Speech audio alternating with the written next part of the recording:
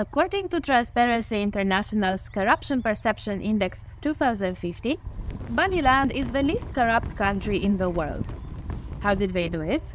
Well, they realized that digitalization is a key element when it comes to fighting corruption. This is Michael, a lifelong resident of Bunnyland. Given his huge passion for fresh veggies, one day, Michael has decided to open a business in the field, and thanks to digitalization, he could do it from his laptop at home in only half an hour.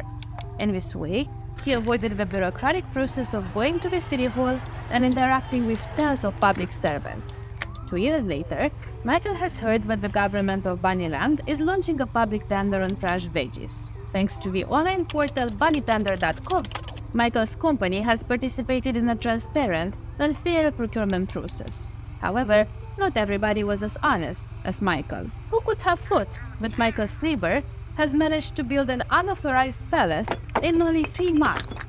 And who could have thought that the government of Bunnyland would detect this unauthorized construction with the help of satellites and drones? Dear children, do not follow the example of Michael's neighbor, but do follow Michael's example, who has proved that when you love integrity and justice, life loves you back in the same manner.